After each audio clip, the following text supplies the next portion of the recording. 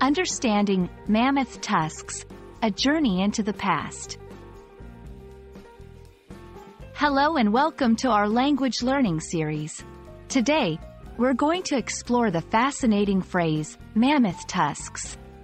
This phrase is not just a part of the English language, but also a window into history and paleontology. Let's dive in and uncover its meaning and significance together.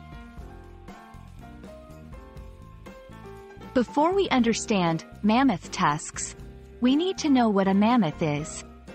Mammoths were large, prehistoric elephants that lived thousands of years ago.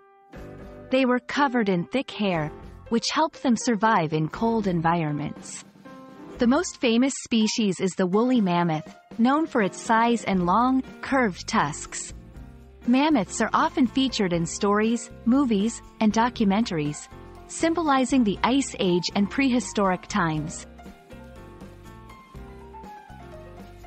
Now, let's talk about tusks.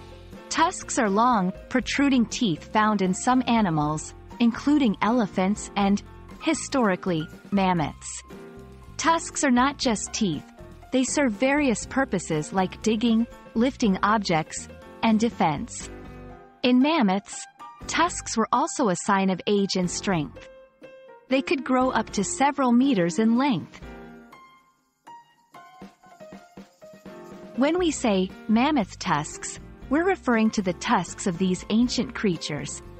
This phrase is often used in discussions about archaeology, history, and science. It can also be metaphorical, representing something large, ancient, or extinct.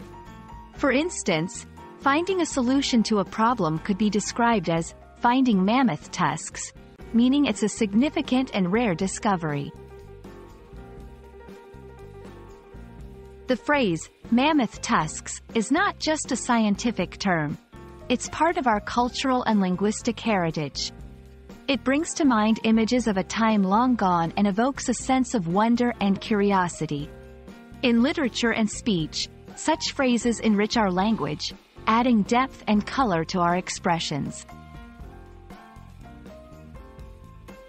Thank you for joining me on this journey to understand mammoth tusks.